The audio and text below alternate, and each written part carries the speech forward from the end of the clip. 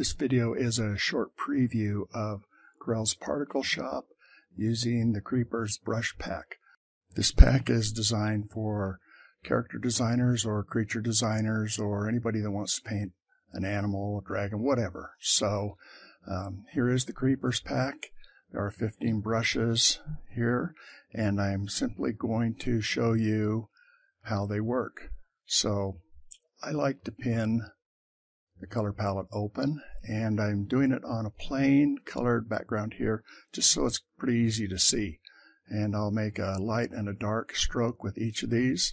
So bacteria here, this is really kind of a great random texture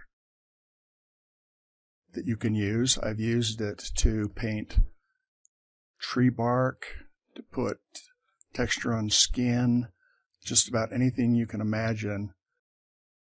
Caveman, this is a great one if you want to paint a mullet. You can see the hair kind of goes out at an angle. So if you want to create any kind of funky hairdo, it will follow the direction that your brush is taking. And cracked. This is kind of a general large texture. It's a little bit like bacteria, but it's a little more controlled in that it follows an underlying pattern to form a kind of a crack type field. You can see the particles working away to do it.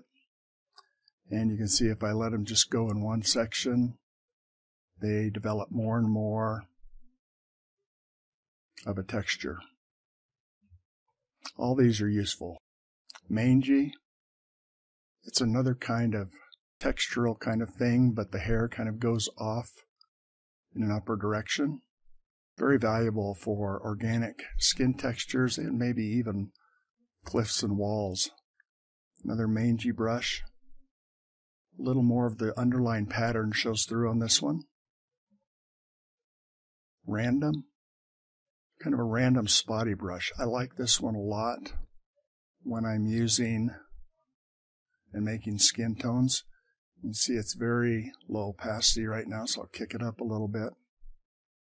It's kind of like freckles, but smaller. Random 2. And this one's even bigger, more particles, covers a greater area quicker. Come down here to Shaggy.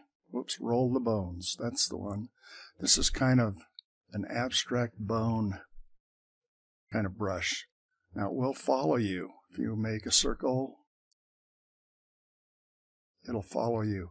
A little more abstract of a brush, but still I find it quite useful. Shaggy, a nice shaggy hairbrush. Kind of more for making a little more controlled strokes. If you have to draw a beard, long flowing hair, Shaggy's a good brush to use. And we'll go on to the next one, Skin Pores. Just what it sounds like. Very subtle, very useful. Spiky hair. It will also follow you.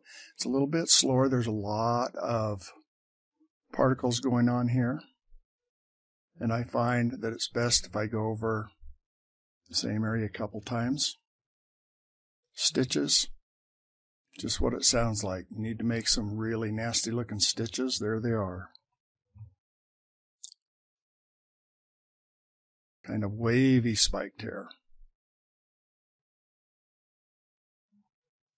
And finally, whiskers.